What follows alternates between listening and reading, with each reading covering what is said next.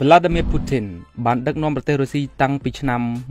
1999 នៅគ្រានោះគាត់បានប្រែក្លាយប្រទេសនេះឲ្យទៅជាប្រទេសផ្ដាច់ការនិងយោធានិយមគាត់បានឈ្លានពានប្រទេសទាំងពីរជាប់ព្រំដែនរុស្ស៊ីដោយជោគជ័យនិងបានពង្រឹងទំនាក់ទំនងជាមួយនឹងសេរីនិងអ៊ីរ៉ង់គាត់មានចេតនាក្នុងការវាយប្រឆាំងទៅនឹងការរៀបចំរបស់ប្រទេសលោកខាងលិចហើយផែនការនេះវាហាក់បីដូចជាកំពុงតែដំណើរការហើយ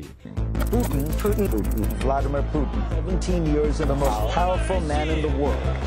ដើម្បីយល់ឲ្យបានច្បាស់ថាតើបរិសម្នាក់នេះមានឥទ្ធិពលយ៉ាងខ្លាំងលើប្រទេសនេះបានយ៉ាងដូចម្ដេចអ្នកត្រូវត្រឡប់គិតដល់ហេតុការណ៍នៃភាពវឹកវរនិងករណីអំពើពុករលួយរបស់រុស្ស៊ីក្រោយការដួលរលំរបស់សហភាពសូវៀតនៅពេលដែលជញ្ជាំងបែកឡើងត្រូវបានដួលរលំលោកពូទីនដែលមានអាយុ40ឆ្នាំកំពុងតែធ្វើការជាចារកិច្ចសម្ងាត់នៅប្រទេសអាល្លឺម៉ង់ខាងកើតសម្រាប់ទីភ្នាក់ងារសន្តិសុខសូវៀតឈ្មោះ KGB សហភាពសូវៀតត្រូវបានរលាយទៅជាប្រទេសថ្មីចំនួន15រួមទាំងសហព័ន្ធរុស្ស៊ីថ្មីនៅក្នុងភ្នែករបស់លោកពូទីនប្រទេសរុស្ស៊ីទើបតែបានបាត់បង់ទឹកដីចំនួន 2 million square miles ប៉ុណ្ណោះក្រោយមកគាត់ក៏បានហៅការបាត់បង់នេះថាជាគ្រោះមហន្តរាយភូមិសាស្ត្រនយោបាយមួយដ៏ធំប្រចាំសតវត្សដោយក្តីសោកសង្រេងចំពោះការដែលឃើញយុទ្ធមិត្តអ្នកស្នេហាជាតិ10លានអ្នករបស់គាត់ត្រូវស្ថិតនៅខាងក្រៅទឹកដីរុស្ស៊ីរដ្ឋាភិបាលថ្មីត្រូវលក់អាជីវកម្មសាធារណៈជិត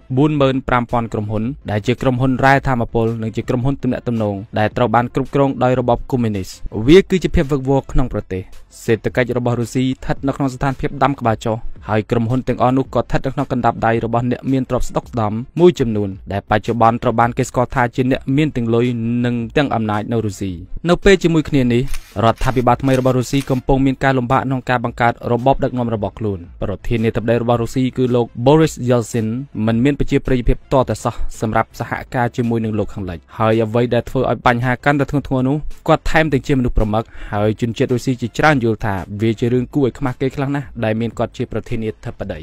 ដើម្បីបន្តការកាន់អំណាចគាត់ក៏បានពឹងទៅលើការគ្រប់គ្រងពីពូនអ្នកមានអំណាចទាំងនោះដែលសុខចិត្តប្រគល់អំណាចនយោបាយភាគច្រើនដល់ពួកគេអាហ្វ្រិកនេះបង្ហាញថាភាពមិនស្មើគ្នានេះតាមពិតទៅវាធ្ងន់ធ្ងរជាងមុនទៅទៀតបន្ទាប់ពីការដួលរលំនៃសហភាពសូវៀតត្រង់កន្លែងនេះហើយដែលលោក Vladimir Putin បានឈានជើងចូលក្នុងឆាកនយោបាយគាត់បានចាក់ចេញពីក្រុម KGB នៅក្នុងឆ្នាំ 1991 ហើយក៏បានក្លាយទៅជាអភិបាលក្រុងរ៉ូម Saint Petersburg ពូទីនប្រើឈ្មោះក្នុងតំណែងរបស់គាត់ដើម្បីបង្កើតទំនាក់ទំនងពិសេសដល់មិត្តភ័ក្តិនិងសម្ព័ន្ធមិត្តវិស័យឯកជនគាត់ជួយពួកគេឲ្យបង្កើតអាជីវកម្មផ្ដាច់មុខនិងធ្វើនិយត្តកម្មដល់ដៃគូប្រកួតប្រជែងរបស់គេមិនយូរប៉ុន្មានគាត់ក៏បានទាញការពេញចិត្តពីសំណាក់អ្នកមានទាំងអស់នោះកន្លងមកគាត់ក៏បានប្រមូលផ្ដុំក្រុមបណ្ដាញពិសេសការពារក្រុមអង្គការបងធម្មក្រិតកម្មនិងមន្ត្រីសន្តិសុខដែលភាគច្រើនសុទ្ធតែជាអតីតមន្ត្រីក្រុម KGB ដោយគាត់ដែរដោយមានជំនួយពីអ្នកមានទាំងអស់នោះគាត់ក៏បានចូលក្នុងជួររដ្ឋថ្មីលំដាប់ខ្ពស់របស់រុស្ស៊ីយ៉ាងឆាប់រហ័សក្នុងឆ្នាំ 1999 ប្រធានាធិបតី Boris Yeltsin បានតែងតាំងលោកពូទីនដែលមិនទាន់ទាំងស្គាល់ច្បាស់អំពីកិច្ចការនយោបាយផងនោះឲ្យឡើងធ្វើជានាយករដ្ឋមន្ត្រីអ្នកជាតិនិយមដ៏ខ្លាំងក្លាពូទីនរូបនេះបារម្ភខ្លាចលោក Yeltsin កំពុងតែអនុញ្ញាតឲ្យអាមេរិកត្រួតត្រាប្រទេសរុស្ស៊ីហើយអង្គការ NATO ជាសម្ព័ន្ធមិត្តដែលធ្វើការអរិយៈពេលជាច្រើនទសវត្សរ៍ដើម្បីទប់ទល់ទៅនឹងឥទ្ធិពលសូវៀតអាចនឹងពង្រីកអំណាចទៅដល់ប្រទេសរំដោះថ្មីនិងបណ្ដាប្រទេសជុំវិញប្រទេសរុស្ស៊ីថែមទៀតគោលដៅរបស់ពូទីនក្រោយមកគឺធ្វើឲ្យរដ្ឋរុស្ស៊ីជារដ្ឋដ៏រឹងមាំមួយដែលមានន័យថាត្រូវឲ្យមានស្ថិរភាពផ្ទៃក្នុងនិងមានសមភាពពិសោធន៍ឥទ្ធិពលកាន់តែខ្លាំងលើបណ្ដាប្រទេសជិតខាងហើយភ្លាមនោះដែរគាត់ក៏មានឱកាសនោះមែន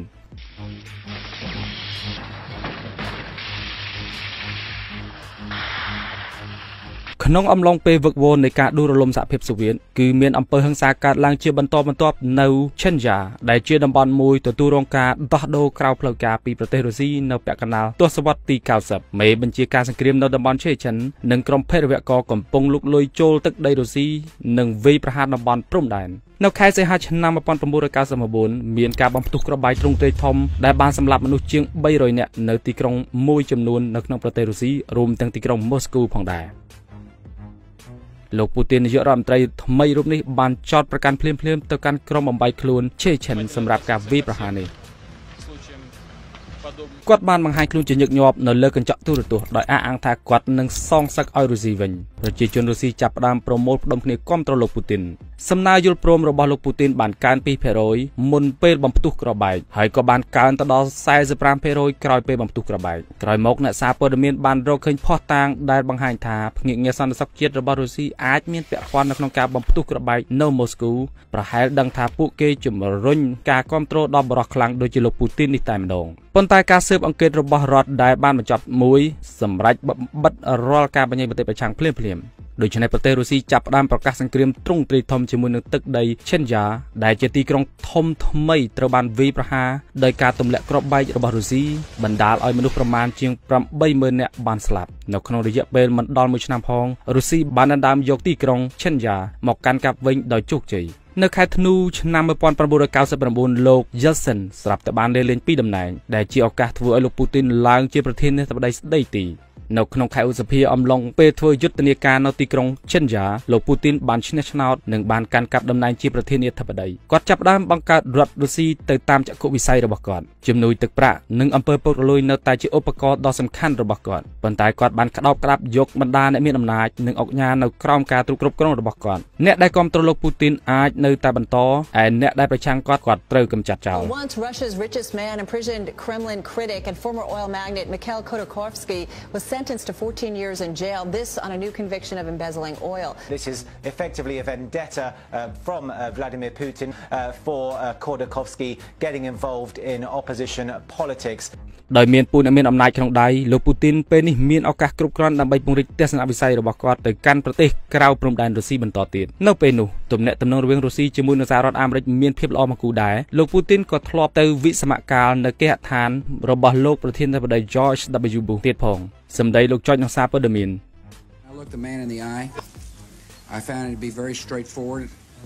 and trustworthy. ប៉ុន្តែអ្វីៗត្រូវបានផ្លាស់ប្ដូរ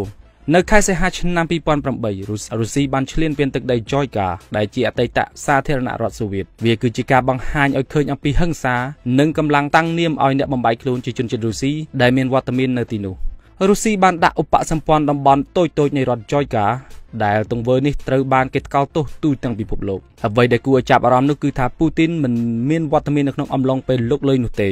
បើមើលទៅរដ្ឋធម្មនុញ្ញរបស់ប្រទេសរុស្ស៊ីចែងថាប្រធានាធិបតីអាចកាន់អំណាចបានតែពីអាណត្តិជាប់គ្នាតែប៉ុណ្ណោះតែមិនកំណត់ថាអាណត្តិនីមួយៗនោះមានរយៈពេលប៉ុន្មាននោះទេដូច្នេះលោកពូទីនបានកាន់កាប់តួនាទីជានាយករដ្ឋមន្ត្រីម្ដងទៀតហើយគាត់ក៏បានជ្រើសរើសលោក Dmitry Medvedev ដោយផ្ទាល់សម្រាប់ឈរឈ្មោះក្នុងតំណែងជាប្រធានាធិបតីនៅពេលដែលលោកអូបាម៉ាជាប់ឆ្នោតជាប្រធានាធិបតីអាមេរិកនៅឆ្នាំ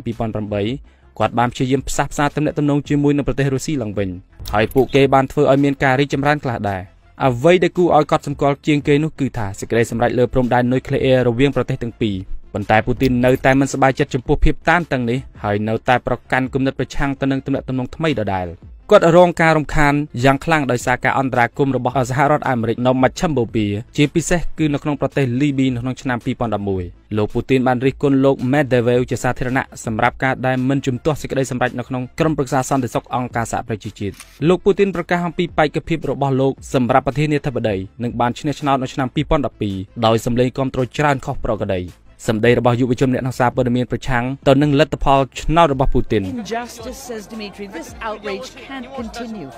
I'm here to say no to Putin. លោកពូទីនបានដឹកនាំអាណត្តិទី3ជាថ្មីម្ដងទៀតចំពេលកំពុងមានភាពវឹកវរគាត់បង្កើតយុទ្ធសាស្ត្រទ្វេដងលើបែបបទដឹកនាំផ្ដាច់ការរបស់គាត់នៅក្នុងប្រទេសនិងប្រើយុទ្ធសាស្ត្រយោធានៅក្រៅប្រទេសបន្ថែមទៀតប៉ុន្តែក្នុងករណីទាំងពីរបង្ហាញថាគាត់ពូកែលាក់ព័ត៌មានចាប់តាំងពីពេលលោកចូលកាន់តំណែងលើកដំបូងនៅឆ្នាំ 2000 លោកពូទីនបានរឹតបន្តឹងយ៉ាងខ្លាំងនៅលើប្រព័ន្ធផ្សព្វផ្សាយតាមទូរទស្សន៍ជាពិសេសគឺរាល់សារព័ត៌មានទាំងអស់គឺសុទ្ធតែជាបណ្ដាញឃោសនារបស់រដ្ឋនៅក្នុងរបបដឹកនាំរបស់គាត់លោកពូទីនជាអ្នកសម្រេចថាតើព័ត៌មានណាខ្លះដែលអាចចាក់ផ្សាយនិងបង្គាប់ឲ្យចេញព័ត៌មានណាដែលផ្សាយថាគាត់គឺជាមេដឹកនាំរឹងមាំតែប៉ុណ្ណោះ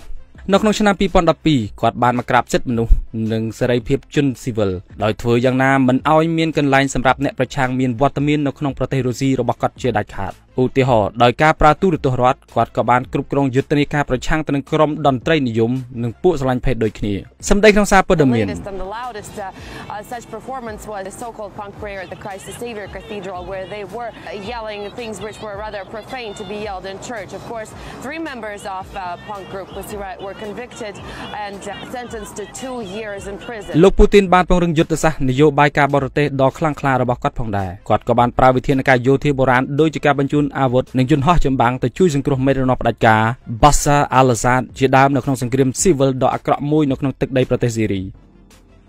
ប៉ុន្តែរដ្ឋាភិបាលរបស់លោកពូទីនក៏បានបង្កើតនិងអភិវឌ្ឍកងទ័ពបច្ចេកវិទ្យាអ៊ីនធឺណិតដ៏ខ្លាំងពូកែបំផុតនៅលើពិភពលោកផងដែរហើយគាត់ក៏បានប្រើវាដើម្បីបង្កចលាចលដាក់ប្រទេសលោកខាងលិច ក្រុម hacker របស់ប្រទេសរុស្ស៊ីបានចូលលួចព័ត៌មានសម្ងាត់របស់សហរដ្ឋអាមេរិកពួកគេបានចូលទៅក្នុងគណនីអ៊ីមែលរបស់អ្នកនយោបាយថែមទាំងបិទអ៊ីនធឺណិតនៅទីក្រុង Georgia ខណៈពេលដែលកងទ័ពរុស្ស៊ីចូលលុកលុយនៅទីនោះផងហើយពិតណាស់ពួកគេក៏បានព្យាយាមចូលទៅបំផ្លាញយុទ្ធនាការឃោសនាបោះឆ្នោតជ្រើសរើសប្រធានាធិបតីរបស់លោកស្រី Hillary Clinton នៅឆ្នាំ 2016 ផងដែរក្រុម hacker របស់រុស្ស៊ីក៏បានបង្ហោះយុទ្ធនាការឃោសនាដើម្បីគ្រប់គ្រងបេក្ខជនមកពីបកស្ដាំនិយមនៅប៉ែកអឺរ៉ុបដែលជាមួយគ្នានេះដែរលោក Putin សង្ឃឹមថាអាចទទួលបានផលចំណេញនិងសិក្សាស៊ីជម្រៅអំពីកិច្ចការនយោបាយនៅក្នុងប្រទេសប្រជាធិបតេយ្យលោកខាងលិចនៅក្នុងឆ្នាំ 2014 លោក Putin បានដាក់ចក្ខុវិស័យទៅលើបណ្ដាប្រទេសអ៊ុយក្រែនដែលជាអតីតប្រទេសនៅក្នុងសហភាពសូវៀតផងដែរប្រធានាធិបតីអ៊ុយក្រែនបាននឹងកំពុងបើកចំហនយោបាយសម្រាប់ប្រទេសលោកខាងលិចហើយលោក Putin ក៏បារម្ភខ្លាចអ៊ុយក្រែន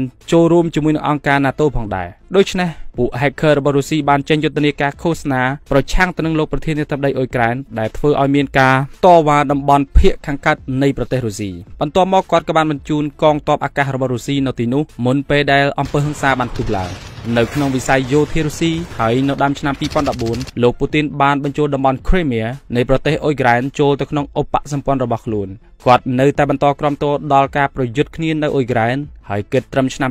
2017 មនុស្សជាង 9,000 នាក់បានស្លាប់បាត់បង់ជីវិតក្នុងសង្គ្រាមនោះពិភពលោកផ្ទុះបាតកម្មប្រឆាំងទៅនឹងលោកក៏ប៉ុន្តែ Putin នៅតែមិនព្រមចុះចាញ់មើលឃើញនយោបាយការបរទេសឈ្លានពានធ្វើឲ្យប្រទេសជិតខាងរបស់ខ្លួនចុកខ្សោយដោយជោគជ័យខណៈពេលដែលការជេរប្រមាថកំពុងតែកើតមានឡើងមកលើជនជាតិរុស្ស៊ីនៅជុំវិញគាត់ប៉ុន្តែគាត់បានធ្វើអ្វីៗទាំងអស់នេះគឺដើម្បីប្រយោជន៍ប្រជាជនរបស់គាត់ការឈ្លានពានរបស់គាត់បានជំរុញឲ្យមានការដាក់ទណ្ឌកម្មយ៉ាងខ្លាំងពីប្រទេសលោកខាងលិចដែលរារាំងអាជីវកម្មរុស្ស៊ីពីការធ្វើពាណិជ្ជកម្មនៅលើទីផ្សារលោកខាងលិចរូបិយប័ណ្ណរុស្ស៊ីបានធ្លាក់ថ្លៃនិងឧស្សាហកម្មថាមពលដែលប្រទេសរុស្ស៊ីបានពឹងផ្អែកក៏ត្រូវដាំក្បាលចុះវាពិបាកនឹងស្រមៃថាប្រទេសរុស្ស៊ីអាចបន្តរស់ក្រោមកាលៈទេសៈបែបនេះណាប៉ុន្តែការជាប់ឆ្នោតរបស់លោក Donald Trump បាននាំមកនូវក្តីសង្ឃឹមថ្មីសម្រាប់ទស្សនវិស័យរបស់គាត់ Trump បានបន្ទន់ឥរិយាបថរបស់ខ្លួនសម្រាប់ប្រទេសរុស្ស៊ីគួរឲ្យកត់សម្គាល់គាត់ក៏បានដកទណ្ឌកម្មនិងបន្ថយឥទ្ធិពលរបស់អង្គការ NATO ដែលអាចជាសក្តានុពលសម្រាប់ប្រទេសរុស្ស៊ីរបស់លោក Putin ឲ្យក្លាយទៅជាមហាអំណាចជាថ្មីឡើងវិញ